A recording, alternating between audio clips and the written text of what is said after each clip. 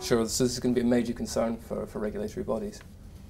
It is indeed, and regulatory bodies, of course, are showing that they wish to react in the wake of the crisis in order to make it clear that they are, if not able to have prevented that crisis, at least they're taking steps to rectify it. Sure, okay.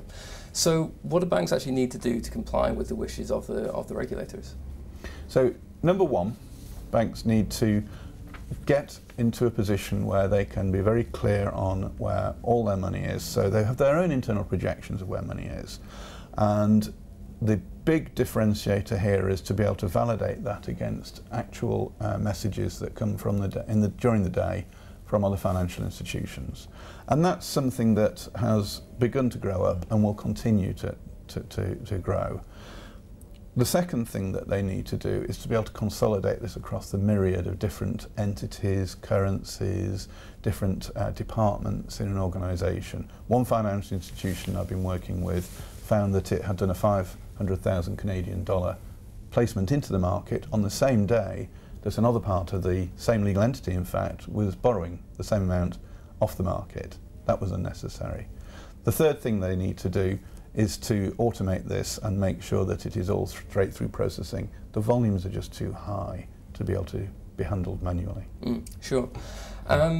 You know, you mentioned the crisis, and given that illiquidity rather than actual insolvency was a kind of real issue during the crisis itself, if banks had been able to manage cash in real time, might the effects have been less severe?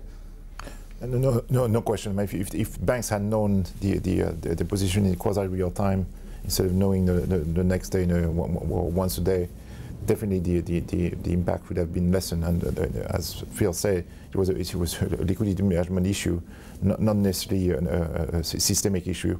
So we are a solution vendor in the trade lifecycle management. So we produce a clean trade warehouse for the clients.